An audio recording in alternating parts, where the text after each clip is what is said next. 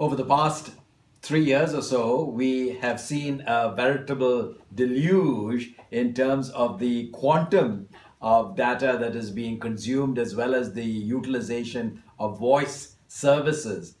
If you look at how much the average consumer consumes, say in the last couple of years, starting say about 2016-17, the average consumer consumed about 360 minutes or so of voice and probably less than half a gigabit of data.